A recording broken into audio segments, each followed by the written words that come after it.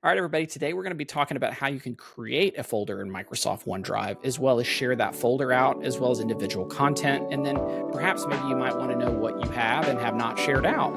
So with that, let's get started.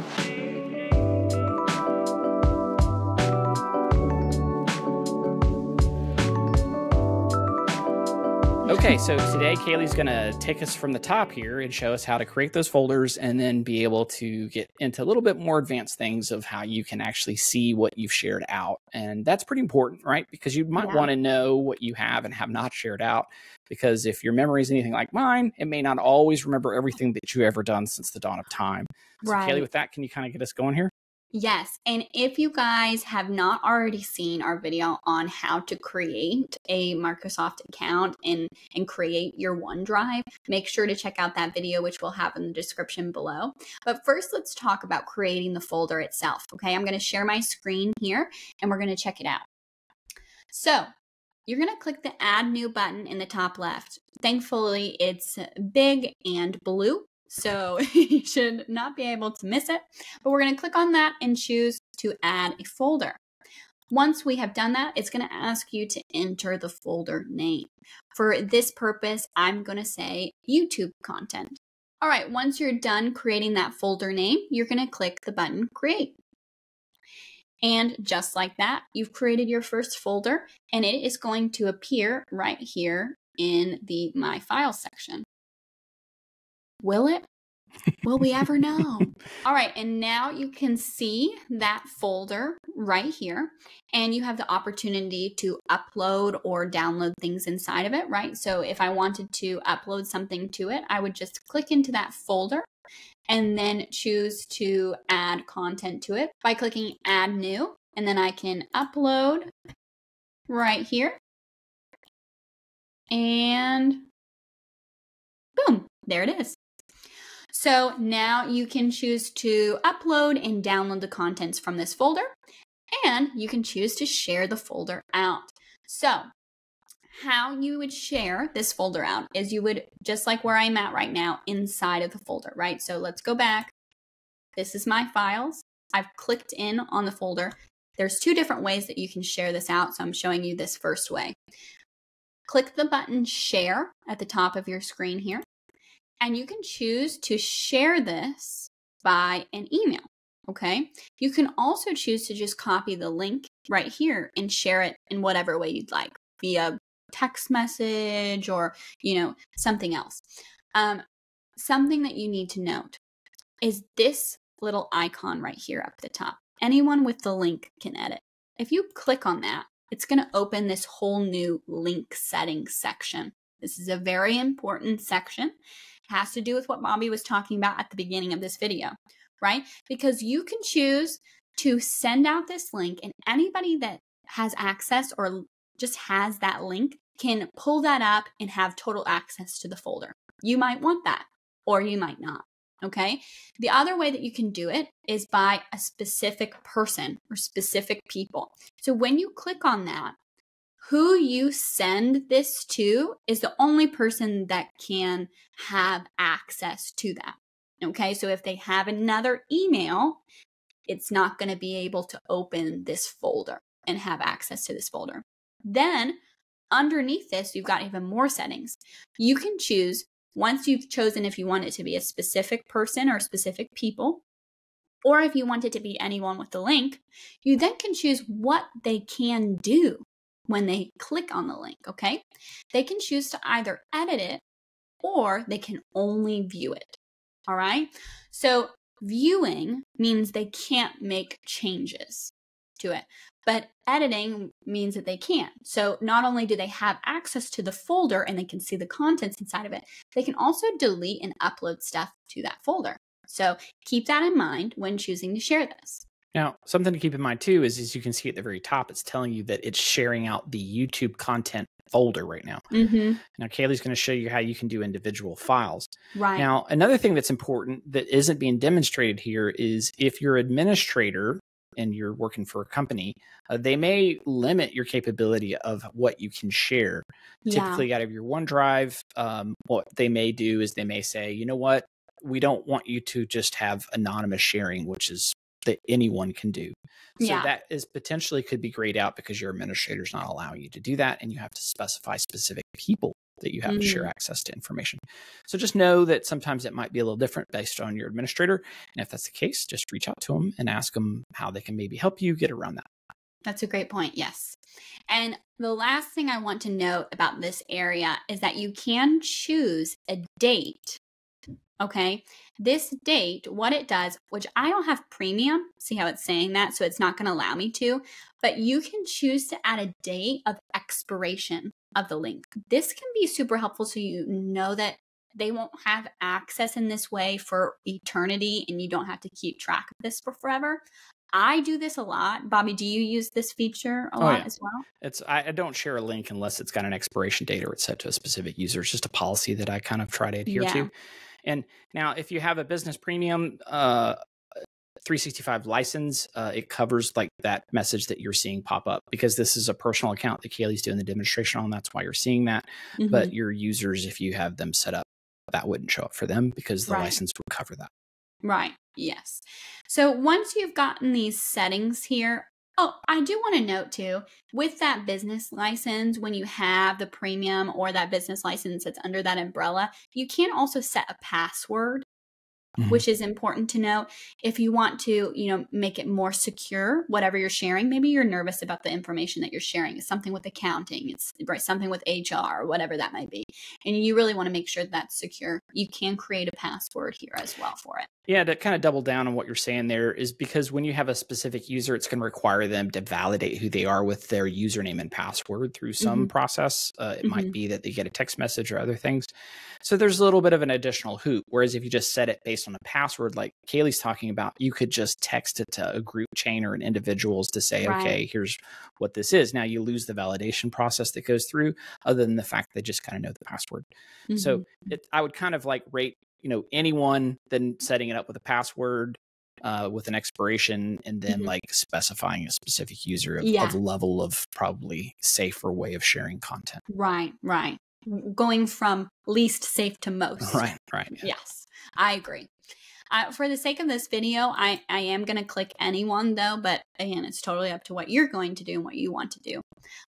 So once you're done with these settings, there's the setup password, which I don't have access to do. You're going to click apply once you're done with all of this information and filling out what you want to do. And when you do that, it's going to update what this looks like here to reflect what you chose. So if I would have chosen a specific person and clicked apply, see how that now changes to people you specify can edit. So I'm going to switch that back to anyone. And I'm not actually going to send this via an email. I'm actually just going to copy the link. But if you wanted to, you would just type the email that you'd like to send this to, and the message is going to send to them like an email. Right? So this is going to be the message of the email sending to them. And then you'll just click the send button. Okay. This little button here also as like a quick access to choose if they can view or they can edit, which is the same settings that we clicked up here. Okay. Then I am going to copy this link here. Notice how it shows it right here, and you can choose to copy it to your clipboard. Let's get that right. And then I can choose to paste that wherever I'd like. So here, let's do right here inside of this OneNote. I'm going to click paste, and it has pasted the link here. Oh, it's pasted it twice, it seems like, just for verification, I guess. All right. So that was how I shared the folder itself. Now, if you would like to share a specific file under a folder, you would hover over, you can choose two different ways. You can either click on it directly, or you can choose to hover over it and click this, share this item with other people. So you can either share it with this icon or click it and choose the share option above. Okay, once you do that, and you click the share button, it's going to pull up the exact same looking send link box that we saw previously with the folder. Let's pause there for just a second. One of the things you see at the bottom, see where it says shared with? So now you're already starting to get some additional context that this has been shared. So the icon right there says KF, which that's you. Right. And then the other indicator is just to show it's a link. It's a share link. In other words, anyone with that link can access it. So it's not going to have a name. But if you had a specific user that you shared it with, like you said, their initial would be there. Or a group of users' initials would be there. Yes.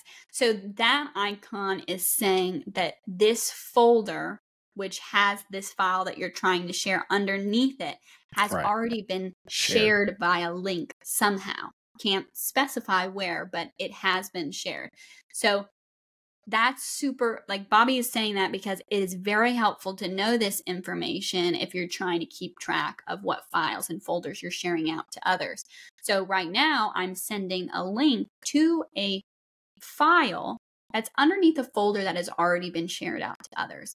And the reason that I know that I'm sending a link to this file versus the folder itself is notice how Bobby was sharing that this title before was saying YouTube content, which was the title of the folder.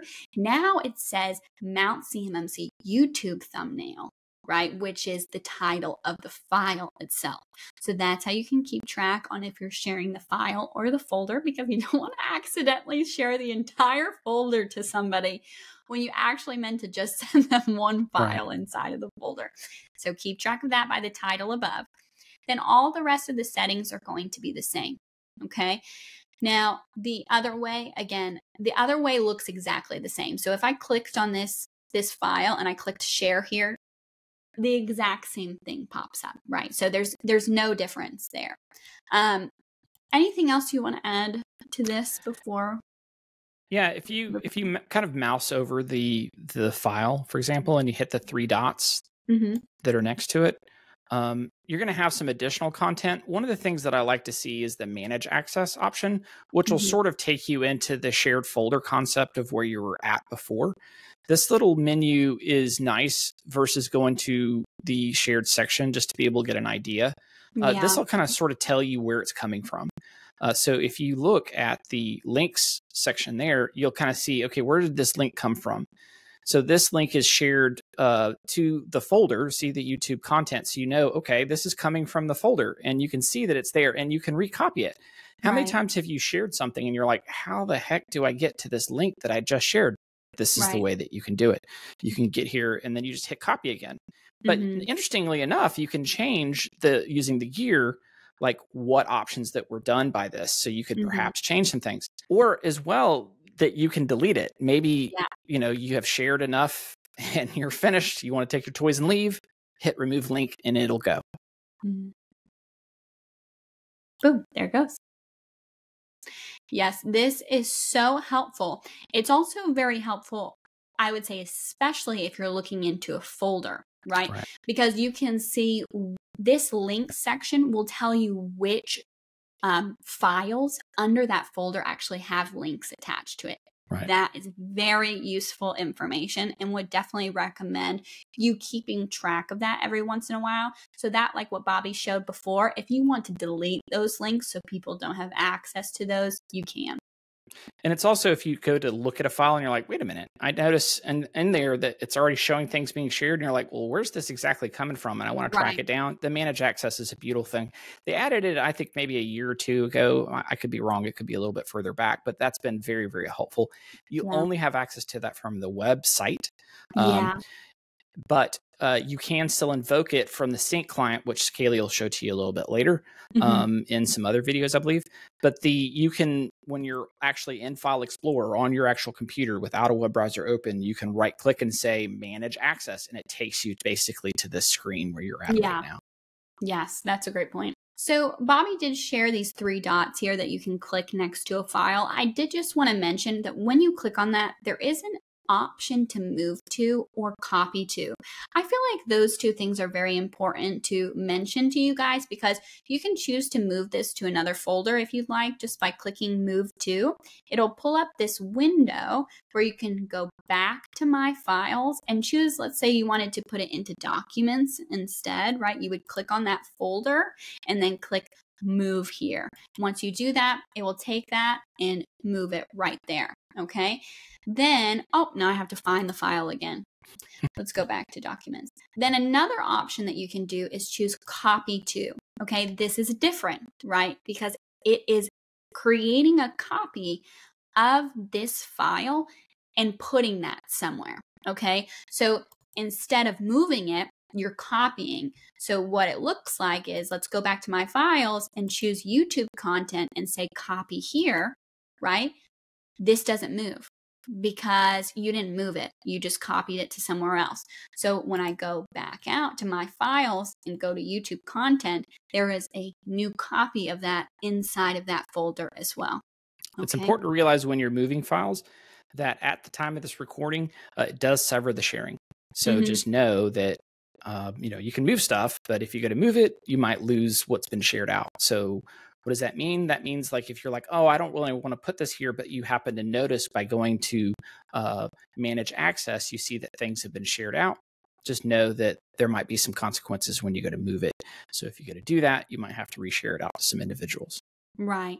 It's the same idea as, like, let's say you lived in a home and people were sending mail to you with that email, with that address to your home. If you move to another home and they still use the same address of your previous home, it's not getting to you. You're going to have to give them the new one. The last thing that we want to mention in today's video is, once you have shared a document or folder with somebody, just like how we said in the video before, the shared section is a great way. The shared section is a great way to keep track of that. So if you go into the shared tab, and remember, we shared a link to a file. Using the anyone with a link can see this. So it's not going to be under with you. It's going to be under by you because we shared it with someone else, right? So you're going to click on that by you tab and notice, boom, right there is the file that we shared with somebody, which again, we did not specify the user that we shared it with. We did not specify by an email. We just used the anyone with the link can edit this, and it still shows it there because it knows you did somehow share this via a link. We don't know with who, but we know that you did share it. So that's very useful information for you to keep track of your documents and what you have shared and not shared. Now, Kaylee, if you highlight that, if you go ahead and click on it, you have options to then be able to change the way that it's being shared. If you're like, wait a minute, why is this being shared? I don't want to share it anymore. You can go ahead under the manage access and change, which we showed you earlier, how you can then turn that off by going to links and just going ahead and removing it.